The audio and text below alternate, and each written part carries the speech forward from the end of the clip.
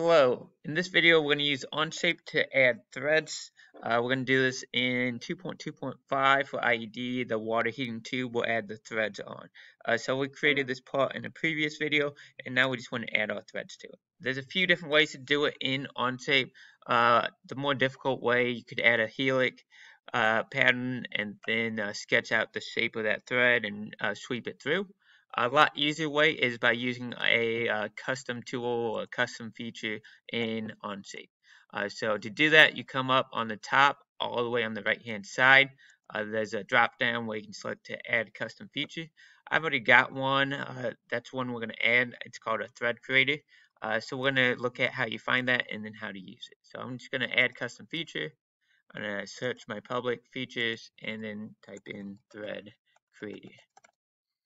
Once I do that, I hit enter to search, and I am going to pick out one of these. I'm going to pick out version 2. It's a new version that's not like a beta test, so I'm going to select that. Then I can click on it to add it to my custom features. So I click on it and it gets added.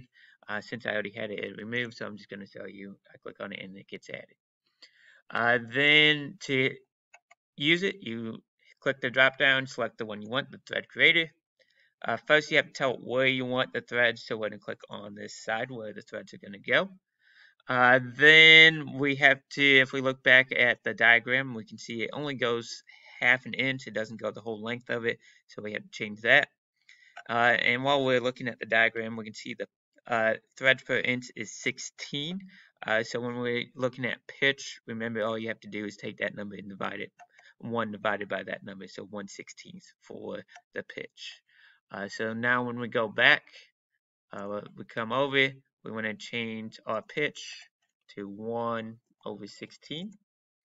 And we don't want it fully threaded, we don't want it going all the way down. Instead, we want it going a set distance. And that distance is going to be 0.5. Hit enter, and that creates it. In this case, it's on the wrong end, so all I have to do is hit this opposite end arrow, and it moves it to the opposite end. It doesn't tell us about taping at the end, but typically when you have threading, it's tapered to help you start screwing it in or screwing the nut on. So we will add a taper, but we're not going to change any of the settings since it doesn't give us any of those values here. So we'll keep a taper on it. But that's how you add threading to an item using Onshape. Hit our green check to accept.